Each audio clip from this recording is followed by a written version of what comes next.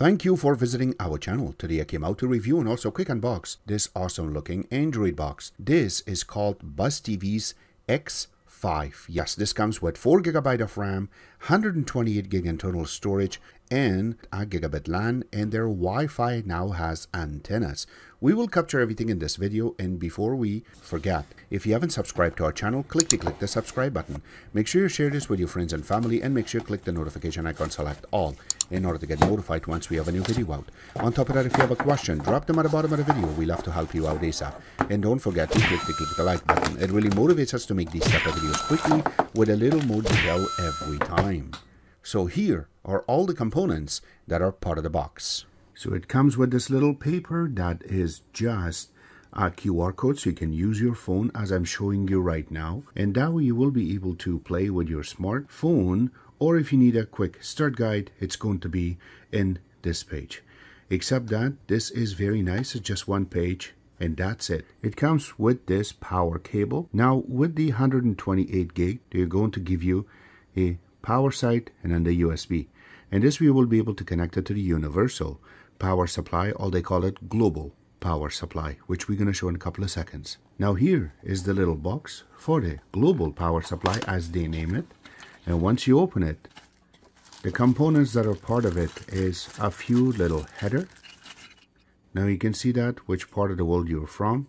This could be hooked up. We will show in a couple of seconds. And this one is another one. And you're also going to get the, now if you need it for Canada and United States, it's part of the actual power connector. Now I have to say that this power brick is created for Canada, United States. It is 5 volt, 2 amps. And here you go, this is how it looks. So if you want to connect it, you just have to bring this out. And now you will be able to connect it to the wall. And if you look in the back part of it, you have a connector right over here. So that way, the USB part that we got with the wire will be connected. And their Buzz logo is right underneath of it. It also comes with this HDMI cable. And they also package it with Energizer AAA batteries. Now the remote is a little bit different design than before, and it is inside of a plastic. So once you take it out, this is how nice the remote looks. Total different design. It is backlit, and this is Bluetooth and IR. So if you look in the back, you have that little indentation so you can put your fingers when you want to hold it, the top part or the bottom part. And when you look at the back, open it up. Takes 2 AAA batteries. The batteries are included in the box, and they also have that little QR code, so that way you can use it, or if you want to pair it with your box, this will really help you out. But when you look in the front, you have the power right on the top, you have your source, you have that little LED light, you have the rewind, play and pause, and fast forward menu, the buzz button so you can go to the app, and also you have the guide, full navigation key with the OK in the middle, and then you have the return, the static mouse, also the home button. Now when you go in the bottom part of it, you also have this so you can go back, and the information, your volume up and down and channel up and down, your color coded keys, and then the numeric buttons. Your page down and page up is in the bottom. Look in the bottom part of it, they have their logo printed really nicely, but when you go around, here's the IR sensor. And that's how the remote really looks. We will put this in a test in a few seconds. But I like that little part that they have placed. So that way when you put it on the ground, it doesn't really move that much. I like that. Now comes the big part, the actual box itself, sitting inside of a plastic so it doesn't get scratched up.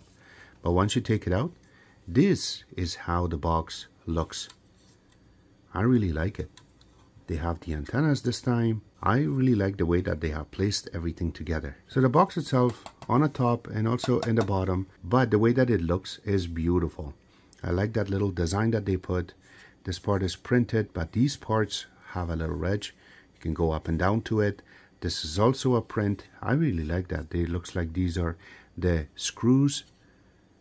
Beautiful. Now go into the front part of it, just the LED light and then the IR sensor.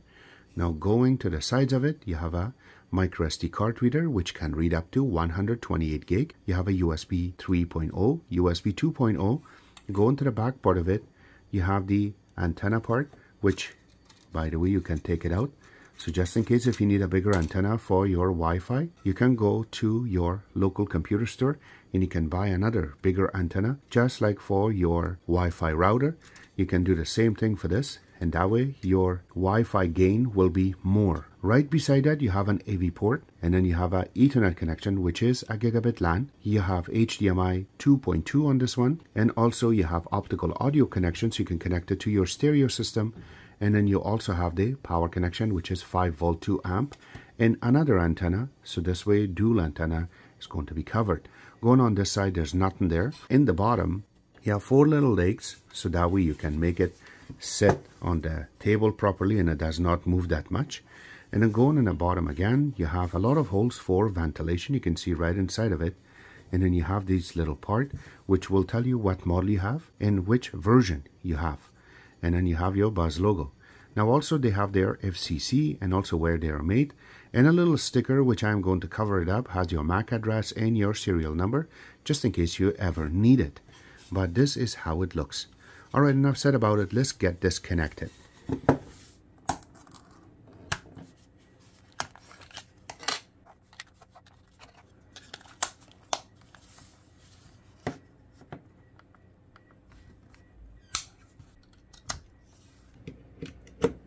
In order to connect, we always going to connect the HDMI wire first, and then the power.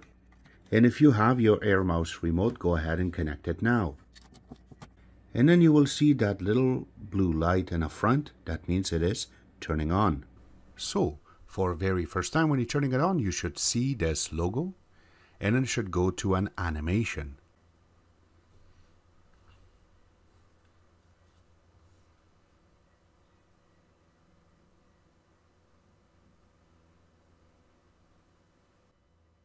And then it goes to the screen that you need to pair your remote. So let's do that.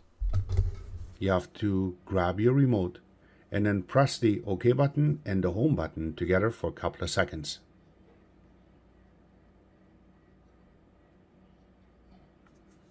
And let go once it says that it is found. Now give it a couple of seconds. And now we can set up our box very easily using the remote. So you do not have to even point it to the box. Just press English. In this case, I live in the eastern region, so I will select that. Since I'm capturing it at the meantime, it is 1080p, so I will select 1080p. And make sure that this little blue line is all the way to the edge. So I'm just going to do that and say done. Now, if you're not connected via LAN connection, you have to click on this. And now it will look for your Wi-Fi names. And you have to select the proper one. And that way you can connect. So this is my main one. I'm going to select it. Once you entered your password, just click done and it should automatically take you inside. And yes, now it will go through to check for updates, and I don't believe any updates are available yet since this unit comes pre-loaded with the proper software and it is up to date. So now it's going through to install the apps for you, and this is their main look. Yes, it's a little bit like the 4900s, but they have some little twist to it. We have the Buzz logo on the top, then we have settings, we have time and date, and then the temperature. On top of that, we also have live, VOD, PVR, and EPG. I have heard from them that they're going to place one more icon over here. On top of that, they have the all apps, which you have access in the bottom. And then once you start playing with it, you will see differences once we go through it, and we will show you what the differences are. Except that you have your favorite shortcuts for your favorite apps. You can add it by just clicking here. And as an example, just going to add Disney Plus and say yes. And now it is added. You see that? That's how easy it is. Except that this will take you to Aptoid, and then all of your apps are in the bottom. We will take you one by one inside that C to show you exactly how good they have. I want to mention that when you go to settings, this is how the settings really look. So now you have access to go to server settings right from here. Also, you can go to your Wi-Fi, which we are connected. Bluetooth is on, and also if you connected via LAN, it will tell you connected. Underneath of it, you can also go to your update. you can change your background to something different, which we will do. And also the Buzz utility. So when you go to it, there's a lot more options inside of it, which we will cover in this video. We will go one by one to show you what they can do, what you can do. All right, so now we're going to do some checking up on the box. Number one, we will go into YouTube app. So you can see that as a default, it always plays it as 1080p because of your connection. But you can go into settings, click on it, and then you can change it from auto to 2160p, which is 4K, and it plays it very nice and smoothly. That's not it. Now, when we try to play it, and just going to show you something on the top, that the viewpoint or the frame rate right now is set up as 1080p, that we are capturing it. There is 0 frame drop, and you can see how many is going. This is running on 4K, but in 30 hertz. And then you can see this part that this also runs on 30 hertz. If you look down, the codec that is using is AV01, which is the new codec that this chip can handle. And also it is running on OPUS, which is perfect. Now this is a little detail that we always want to bring up and show you guys exactly how good the boxes can bring up pictures using something like the app YouTube. Now the next thing we want to go through is going to be Geekbench. So once you go into it, we got 154 for single core and 544 for multi-core. Remember, this is OS 11 running on X4 chipset or S905X4 chipset with 4 GB of RAM. That's why this is running a lot better. Now the next thing we want to capture is going to be AIDA64. Now this is a little bit different, so we will select system, and once you go to it, you can see that the TV version is there, and also the manufacturer is Droid Logic, which is perfect. Model numbers properly written. Now going down, you have 4 GB of RAM, and the storage on this is 128, but you can see how much is available is because the OS itself going to partition and uses that much of its space. And then for your recovery also needs a little bit of its space, and on top of that, when you are going to install other apps, it will take some space. And the Bluetooth on this, I know it says 4+, but we already have it on the paper that this is 5.0 Bluetooth, which is perfect. This is ARM Cortex-A55, which is running on 2004 megahertz, which is beautiful. The chipset itself is a 64-bit chipset, but it has been normalized in making it work on this board itself as 32-bit.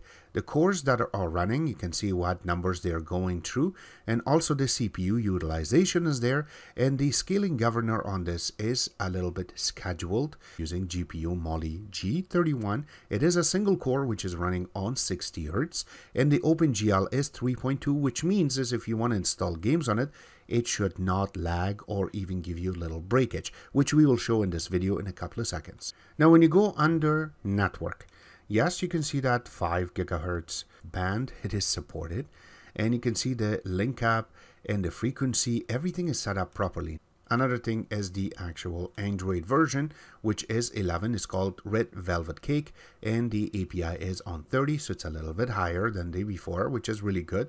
And all of the other information that you really require is underneath of it. And here you go, the terminal portion of it. So you can see that the SOC terminal, which is going to be the actual CPU, is running only on 46 Celsius and regular, and that is really good. So that's the maximum that you can get, and the DDR on this is right now running the same amount.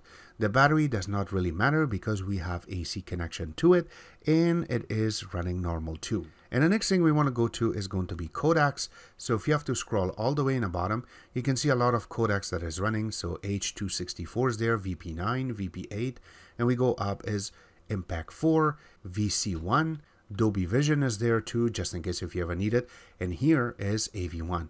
So these are the stuff that you guys are always asking for. So it's all underneath of AID64 under codecs that you can find them. Just to cover one part before we forget and go to live section to make these type of apps work on the boxes itself. Now the next thing I wanted to capture and I want to talk about is going to be the speed test. Now a speed test is a little bit different, so here we go. I'm just going to blur out and tell you exactly what we got. So we connected to 5G network and we are a little bit far, but I have to mention that I have a gigabit Wi-Fi, 32 megabit of upload. So here you go. For first try on a Wi-Fi, we received 350 for a download and 31.6 for our upload, while there is about 10 to 11 other devices connected right now, and we are also testing another box. On top of that, we have, for the second time when we tried it, we got 386, which went up a little bit. So if you click on it, you can see that the arc was really nicely going through, and it was going roughly about 400 and coming back down to 386, and our upload rate was diving down, but it got back up, and our ping was really good. So that is for the second time when we tried with Wi-Fi. When we went to LAN, because this is a gigabit LAN, you can see that it automatically just went up to almost 900 and came down to 858 for the first time, and our upload rate was really good, which is 31.1, and our ping was 10, which is really low. Another time that for the last time when we tried, we even got better numbers. It was 877. You can see the arc is nice and smooth.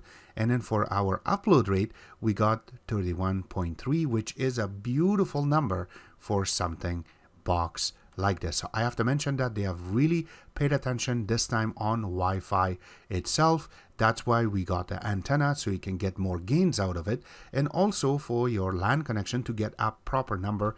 This is a little bit of a change. I believe they changed the chip on this box in order to get these type of numbers, but again, this is excellent. I really like this on this type of box. I wanted to mention that playing with this box was a breeze, but there are some compatibility issues.